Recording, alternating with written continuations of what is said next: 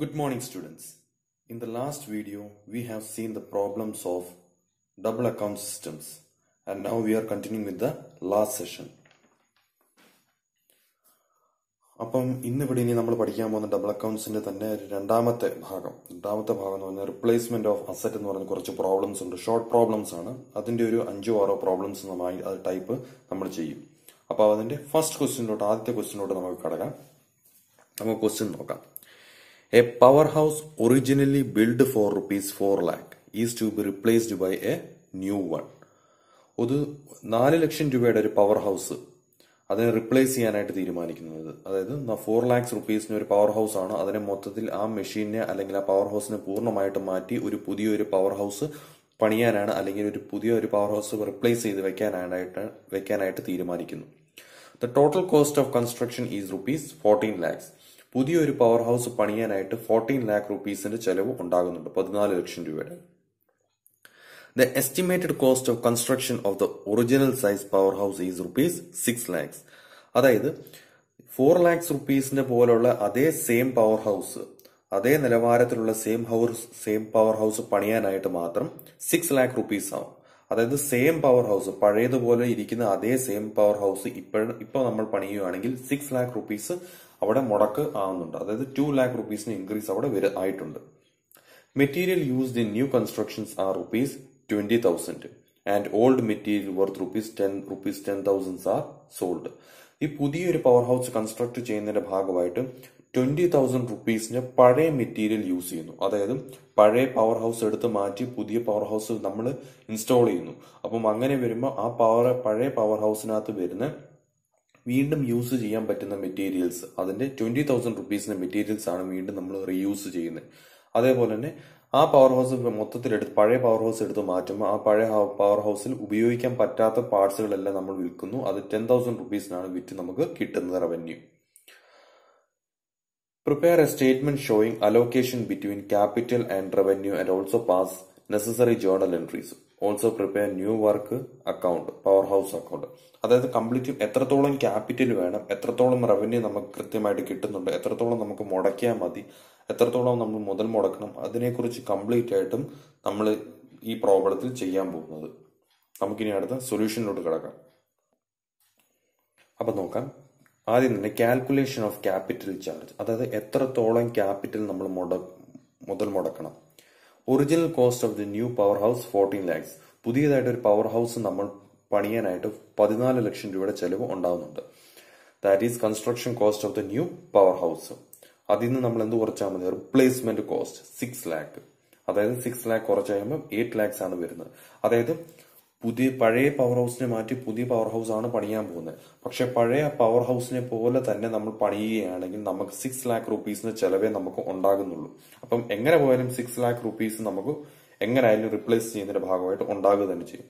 അപ്പം നമ്മൾ കുറച്ചും കൂടി ഹൈടെക് ആയിട്ടുള്ള പവർ ഹൗസ് ആണ് പണിയുന്നത്. അപ്പം അങ്ങനെ വരുമ്പോൾ 14 lakh റുപ്പീസ് ആണ് മൊത്തത്തിൽ ചെലവാകുന്നത്. പക്ഷെ അതിൽ 6 lakh എന്ന് പറയുന്നത് ഓൾറെഡി പഴയ പവർ ഹൗസിനെ പോലെ തന്നെ പണിയാനാണെങ്കിൽ 6 lakh മതി.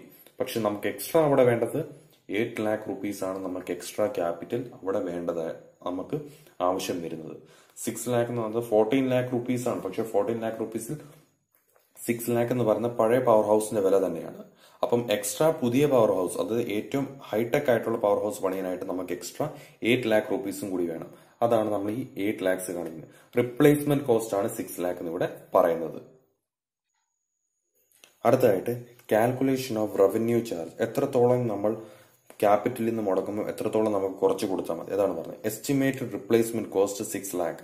അതായത് 6 lakh റുപ്പീസ് ആണ് നമ്മൾ പഴയ പവർ ഹൗസിനെ പോലെ തന്നെ പുതിയതൊരെണ്ണം പണിയാൻ വേണ്ടത്. പക്ഷെ 6 lakh തന്നെ നമുക്ക് മുടക്കേണ്ട കാര്യം വരുന്നില്ല. അതിൽ നിന്ന് മെറ്റീരിയൽ റീയൂസ് 20,000 പഴയ പവർ ഹൗസിന്റെ മെറ്റീരിയൽ തന്നെ നമ്മൾ വീണ്ടും കുറച്ചെടുത്ത് റീയൂസ് ചെയ്യുന്നു. അപ്പൊ 20,000 മെറ്റീരിയൽ നമുക്ക് എക്സ്ട്രാ മേടിക്കേണ്ടതായിട്ട് വരുന്നില്ല. അപ്പൊ 20,000 റുപ്പീസ് സേവ് ചെയ്യാൻ പറ്റും. സെയിൽ ഓഫ് ഓൾഡ് മെറ്റീരിയൽ, ഉപയോഗശൂന്യമല്ലാത്ത ഉപയോഗിക്കാൻ ഇനി കൊള്ളാത്ത എന്തെല്ലാമാണോ അതെല്ലാം നമ്മൾ തൂക്കി വിൽക്കുന്നു. നമുക്ക് 10,000 രൂപ കിട്ടുന്നു. അപ്പം മൊത്തം 30,000 റുപ്പീസിന് അവിടെ ലാഭം ഉണ്ടാകും. അങ്ങനെ മൊത്തം 5,70,000 റുപ്പീസിന് മുടക്കം മുതലേ അവിടെ പുതിയൊരു പവർ ഹൗസ്, അതായത് പഴയതുപോലെ തന്നെ പണിയാനായിട്ട് നമുക്ക് 5,70,000 റുപ്പീസിന് ചെലവേ അവിടെ ഉണ്ടാകുന്നുള്ളൂ. ഇനി അടുത്തത് നമുക്ക് ജേർണൽ എൻട്രീസിലോട്ട് നോക്കാം. അപ്പൊ നോക്കാം. ആദ്യത്തെ journal entry, new power house account debt, replacement account debt to bank. New power house എന്ന് പറയുമ്പോൾ മൊത്തം 8 lakh rupees ആണ് വേണ്ടത്. അതായത് എക്സ്ട്രാ 8 lakhs വേണം. 6 lakh എന്തായാലും വേണം. പക്ഷെ ഹൈടെക് പണിയുന്നതുകൊണ്ട് തന്നെ നമ്മൾ 8 lakhs കൂടി എക്സ്ട്രാ മുടക്കാനായിട്ട് തീരുമാനിക്കുന്നു. പക്ഷെ 8 lakhs നിന്നും 20,000 നമ്മൾ മെറ്റീരിയൽ വീണ്ടും റീയൂസ് ചെയ്യുന്നുണ്ട്. അതായത് പഴയ പവർ ഹൗസിന്റെ കുറച്ച് പാർട്സിന്റെ വിറ്റ്, അല്ലെങ്കിൽ പഴയ പവർ ഹൗസിന് കുറച്ച് പാർട്സ് നമ്മൾ 20,000 rupees പാർട്സ് വീണ്ടും റീയൂസ് ചെയ്യുന്നു. അപ്പൊ മൊത്തം 7,80,000 rupees ചെലവേ അവിടെ വഹിക്കുന്നുള്ളൂ. റിപ്ലേസ്മെന്റ് അക്കൗണ്ട് ഡെറ്റ് എന്ന് പറഞ്ഞാൽ ഇവിടെ 6 lakh, അതായത് പഴയ പവർ ഹൗസിന് പകരം പഴയതുപോലെ തന്നെ മതിയെങ്കിൽ 6 lakh rupees ചെലവേ ഉണ്ടാകുന്നുള്ളൂ. ടു ബാങ്ക് മൊത്തം 14 lakhs ആണ് ചെലവാക്കേണ്ടത്. പക്ഷെ 14 lakhsൽ 20,000 rupees മെറ്റീരിയൽ വീണ്ടും റീയൂസ് ചെയ്യുന്നു. അപ്പം മൊത്തം ഉണ്ടാകുന്ന ചെലവ് 13,80,000.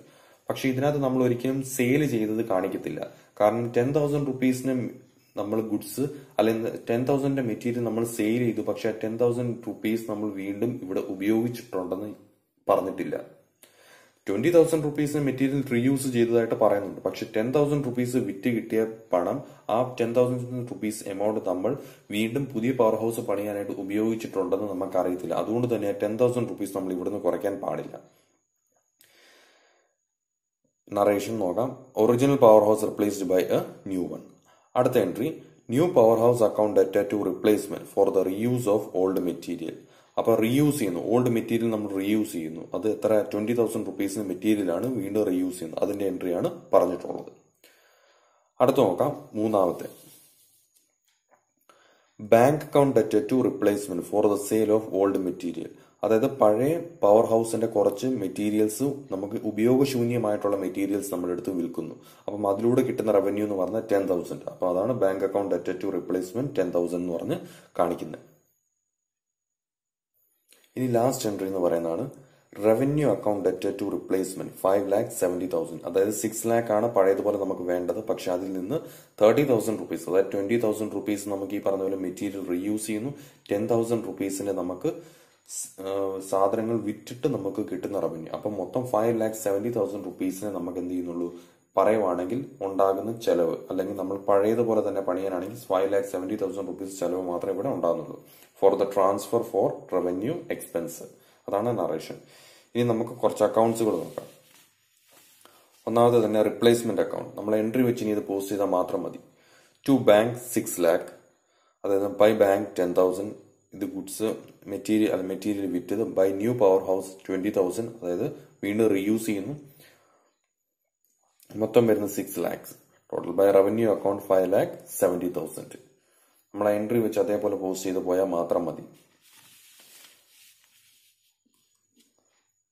ലാസ്റ്റ് ആയിട്ട് power house account. Power house അക്കൗണ്ടിൽ പഴയതുപോലെ തന്നെ to balance brought down 4 lakhs. Original cost of old power house 4 lakhs നമുക്ക് പറഞ്ഞിട്ടുണ്ടായിരുന്നു, ബാലൻസ് ബ്രോട്ട് ഡൗൺ. പിന്നെ ടു ബാങ്ക് 7,80,000. മൊത്തം 8 lakhs ആണ് ചെലവഴിക്കുന്നത്, എക്സ്ട്രാ ചെലവഴിക്കുന്നത്. പക്ഷെ അതിൽ 20,000 മെറ്റീരിയൽ വീണ്ടും റീയൂസ് ചെയ്യുന്നു. അതാണ് 7,80,000. ഇത് നമ്മൾ എൻട്രീസ് വെച്ച് പോസ്റ്റ് ചെയ്താൽ മാത്രം മതി. To replacement 20,000. പിന്നെ by balance carry down 12 lakhs.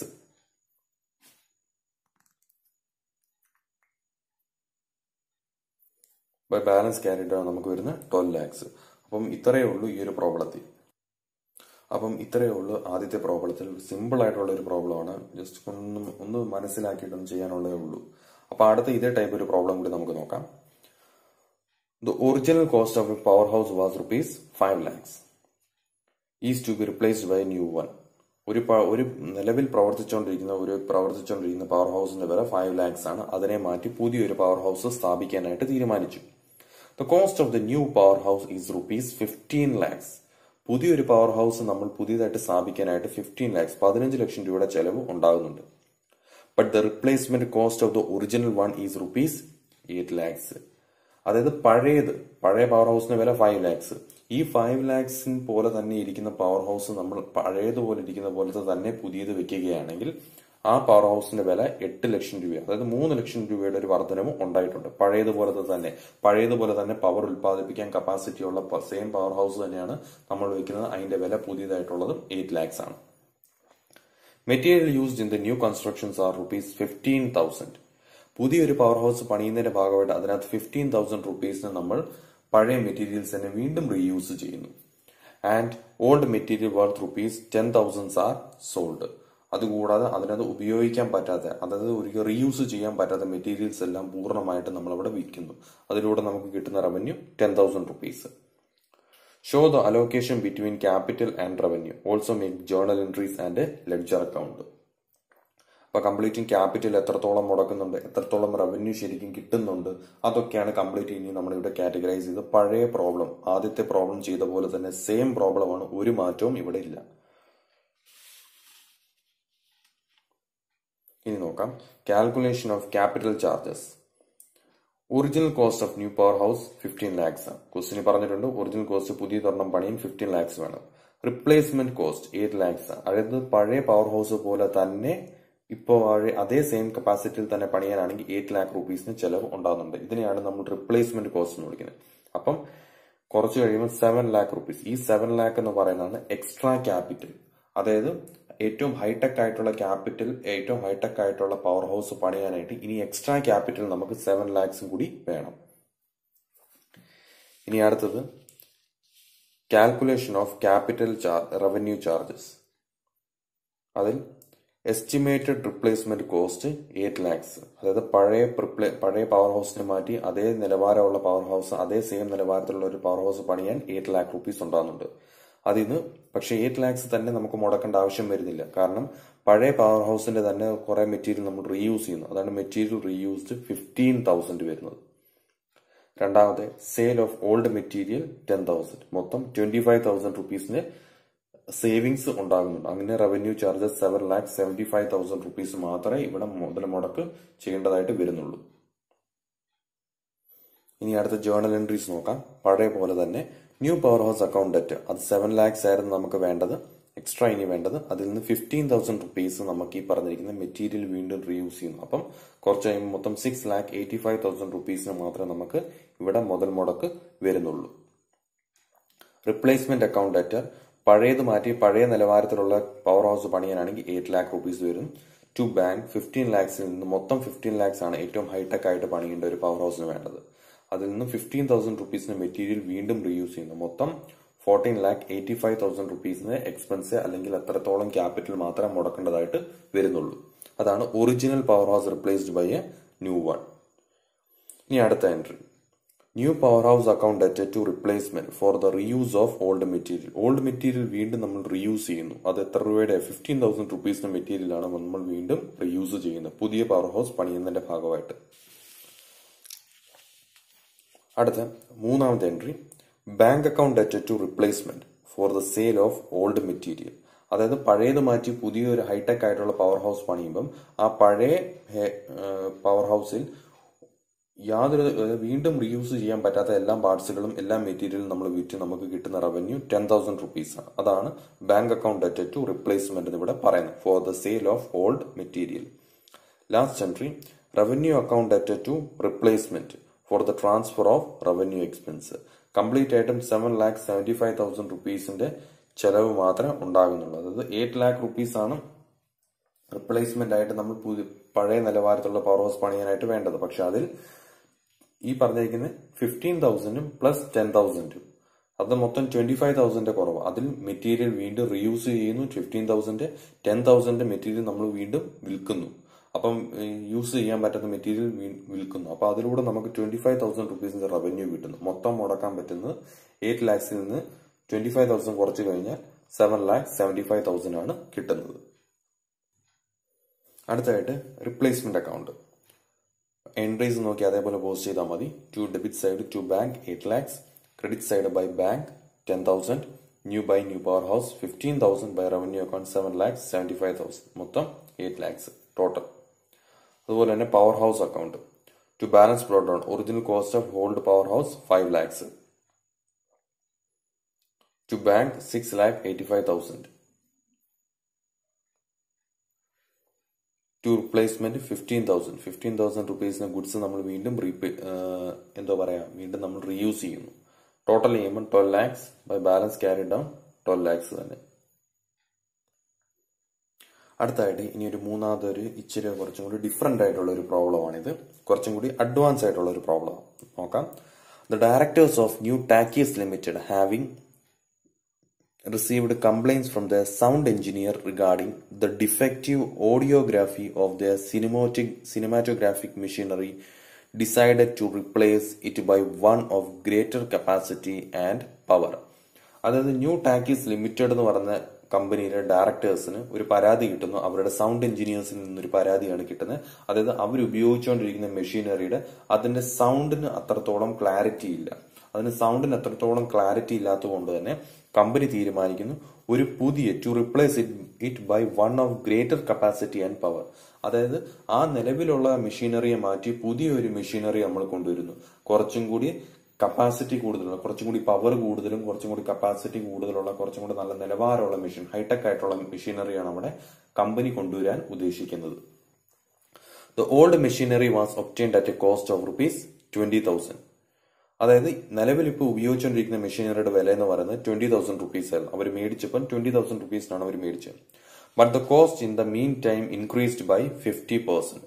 പക്ഷെ ഇപ്പം അതേ നിലവാരമുള്ള അതേ സെയിം പവറുള്ള ഒരു മെഷീനറി സ്വന്തമാക്കണമെങ്കിൽ അല്ലെങ്കിൽ മേടിക്കണമെന്നുണ്ടെങ്കിൽ നിലവിൽ അതിന്റെ 20,000 ആയിരുന്നു കോസ്റ്റ്.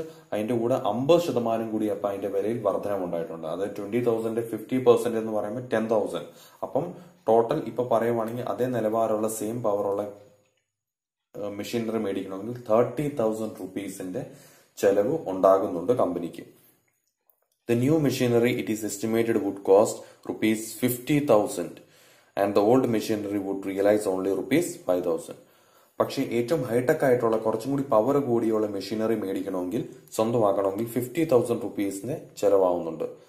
പക്ഷേ അത് കൂടാതെ പഴയ മെഷീനറി നമ്മൾ വിൽക്കുകയാണെങ്കിൽ നമുക്ക് വെറും ₹5,000 ₹5,000 മാത്രമേ ആ പഴയ മെഷീനറി വിറ്റതോടെ നമുക്ക് കിട്ടത്തുള്ളൂ. You are required to allocate the cost of ₹50,000 between capital and revenue expenditure and give the necessary journal entries. Also share the machinery account. അപ്പോൾ ₹50,000 നമ്മൾ കൊണ്ടാകുന്ന പുതിയ മെഷീനറിയുടെ കോസ്റ്റ്. അപ്പൊ ഈ കോസ്റ്റിന് നമ്മൾ ക്യാപിറ്റലായിട്ടും എത്രത്തോളം ക്യാപിറ്റൽ ഇനി നമുക്ക് എക്സ്ട്രാ വേണം, റവന്യൂവിൽ നിന്ന് നമുക്ക് ഈ 50,000 എത്രത്തോളം റവന്യൂ കുറയ്ക്കാം, അപ്പം മൊത്തം എത്രത്തോളം മുതൽ മുടക്കണം എന്നൊക്കെ നമുക്ക് കറക്റ്റ് ആയിട്ടും കണ്ടുപിടിക്കാനായിട്ടാണ് ഇനി നമ്മൾ ചെയ്യാൻ പോകുന്നത്. അപ്പൊ നോക്കാം. പഴയതുപോലെ തന്നെ കാൽക്കുലേഷൻ ഓഫ് ക്യാപിറ്റൽ ചാർജസ്. എത്രത്തോളം ക്യാപിറ്റൽ നമ്മൾ ചാർജ് ചെയ്യണം, എത്രത്തോളം ക്യാപിറ്റൽ മൂലധനം നമ്മൾ ഇനി കൊണ്ടുവരണം extra. Cost of the new machinery 50,000 ₹50,000 പുതിയ മെഷീനറി നമുക്ക് മേടിക്കാൻ മൊത്തം വേണ്ട ചെലവ്.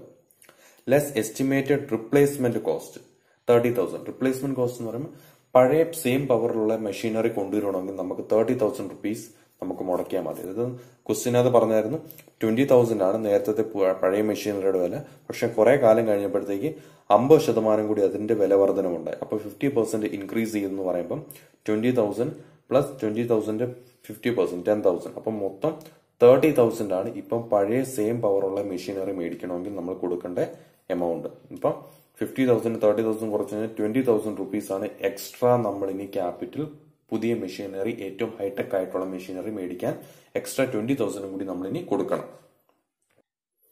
ഇനി അടുത്ത കാൽക്കുലേഷൻ ഓഫ് റവന്യൂ ചാർജ്. എത്രത്തോളം റിപ്ലേസ്മെന്റ് കോസ്റ്റ് എന്ന് പറയുമ്പോൾ 30,000.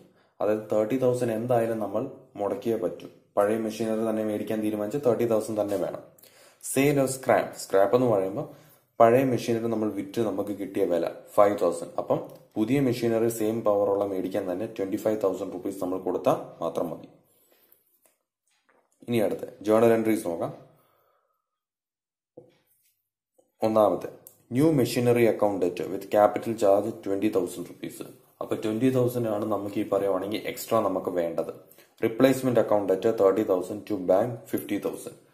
അതാണ് പറഞ്ഞിട്ടുള്ളത്. സെയിം പഴയ എൻട്രീസ് പോലെ തന്നെ with the cost of new machinery. അപ്പൊ അതാണ് ന്യൂ മെഷീനറി മേടിക്കാൻ 20,000 എക്സ്ട്രാ എമൗണ്ട് ക്യാപിറ്റൽ നമ്മൾ കൊടുക്കേണ്ടതായിട്ട് വരുന്നു. റിപ്ലേസ്മെന്റ് നമ്മൾ ചെയ്യുന്നത് മൊത്തം പഴയത് മാറ്റി പുതിയത് വെക്കാനാണെങ്കിൽ സെയിം പവർ വെക്കാനാണെങ്കിൽ 30,000 മൊത്തം ബാങ്കിന് 50,000 ആയിട്ട് കൊടുക്കേണ്ടതായിട്ട് വരുന്നു.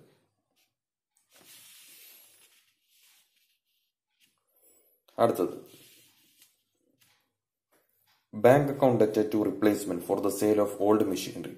പഴയ മെഷീനറി നമ്മൾ പൂർണ്ണമായിട്ടും വിറ്റ് നമുക്ക് കിട്ടിയ റവന്യൂ എന്ന് പറഞ്ഞാൽ ₹5,000 ആണ്. അടുത്ത ലാസ്റ്റ് മൂന്നാമത്തെ entry revenue account debt to replacement with revenue charges 25,000. 30,000 ആണ് നമ്മുടെ പഴയ മെഷീനറിയുടെ സെയിം പവറുള്ള നമ്മൾ മേടിക്കാൻ ഉദ്ദേശിക്കുന്നതെങ്കിൽ അതിൽ 5,000 റുപ്പീസ് സ്ക്രാപ്പാണ്. 5,000 റുപ്പീസ് സ്ക്രാപ്പ് എന്ന് പറയുമ്പോൾ പഴയ മെഷീനിൽ നമുക്ക് വിറ്റ് കിട്ടിയ റവന്യൂ. അപ്പം മൊത്തം മുടക്കം പറയുവാണെങ്കിൽ നമുക്ക് 25,000 റുപ്പീസിന്റെ മുടക്കമേ അവിടെ വരുന്നുള്ളൂ. ഇനി നമ്മൾ മെഷീനറി അക്കൗണ്ടിലോട്ട് നോക്കാം. 3 എൻട്രീസ് മാത്രമേ ഉള്ളായിരുന്നു. Machinery account to balance brought down cost of old machinery 20,000 rupees ആണ് നിലവിലുള്ള പഴയ മെഷീനറിയുടെ വില. To bank 20,000 by balance carry down 40,000 വരും. ഈ ടു ബാങ്ക് 20,000 ഉദ്ദേശിക്കുന്നത് 20,000 എക്സ്ട്രാ നമ്മൾ പുതിയ ഹൈടെക് ആയിട്ടുള്ള മെഷീനറി മേടിക്കാനായിട്ട് നമ്മൾ എക്സ്ട്രാ മുടക്കുന്നു. ഓൾറെഡി 30,000 ആണ് പുതിയ മെഷീനറിയുടെ വില, സെയിം പവർ. പക്ഷേ ഹൈടെക് മേടിക്കണമെങ്കിൽ 20,000 കൂടി എക്സ്ട്രാ നമ്മൾ മുടക്കണം. അതാണ് നമ്മൾ ടു ബാങ്ക് 20,000 എൻട്രീസ് വെച്ച് പോസ്റ്റ് ചെയ്താൽ മാത്രം മതി. പിന്നെ total name 40,000 by balance carry down ഇവിടെ 40,000 വരുന്നു. ഇത്രയും മാത്രമേ ഉള്ളൂ. അപ്പം ഈ 3 പ്രോബ്ലത്തെ റിപ്ലേസ്മെന്റ് ഓഫ് അസറ്റിനകത്ത് എന്തെങ്കിലും എവിടെയെങ്കിലും ഡൗട്ട് ഉണ്ടെങ്കിൽ എപ്പോൾ വേണമെങ്കിലും നിങ്ങൾ വിളിച്ച് ഡൗട്ട് തീർത്തോണം. ഏതെങ്കിലും ഭാഗത്ത് ഡൗട്ട് ഉണ്ടെങ്കിൽ നമുക്കിനി റിപ്ലേസ്മെന്റ് ഓഫ് അസറ്റിനകത്ത് ഇനി ഒരു 2-3 പ്രോബ്ലം കൂടി നമുക്ക് ചെയ്യാനുള്ളേ ഉള്ളൂ. അത് കംപ്ലീറ്റും പിന്നെ ഡബിൾ അക്കൗണ്ട്സ് നമ്മുടെ കംപ്ലീറ്റും പോർഷൻസും ഇവിടെ കൊണ്ട് തീരുക. അപ്പം ഇനി ഒരു വീഡിയോയും കൂടെ നമുക്ക് ഇനി കാണത്തുള്ളൂ ഇതിന്റെ ഡബിൾ അക്കൗണ്ട്സുമായിട്ട് ബന്ധപ്പെട്ട്. കാരണം ഇനി ഒരു 3 പ്രോബ്ലം കൂടിയേ ഉള്ളൂ. അപ്പൊ എന്തെങ്കിലും ഡൗട്ട് എവിടെയെങ്കിലും ഇപ്പൊ ഇന്ന് പഠിപ്പിച്ചതിന് അത് എന്തെങ്കിലും ഉണ്ടെങ്കിൽ അത് കംപ്ലീറ്റ് എപ്പോൾ വേണമെങ്കിലും നിങ്ങൾ വിളിച്ച് ആ ക്ലാരിറ്റി എന്തെങ്കിലും ഡൗട്ട് ഉണ്ടെങ്കിൽ വിളിച്ച് ചോദിച്ച് തീർത്തോണം. Okay, so thank you so much and wish you all the very best.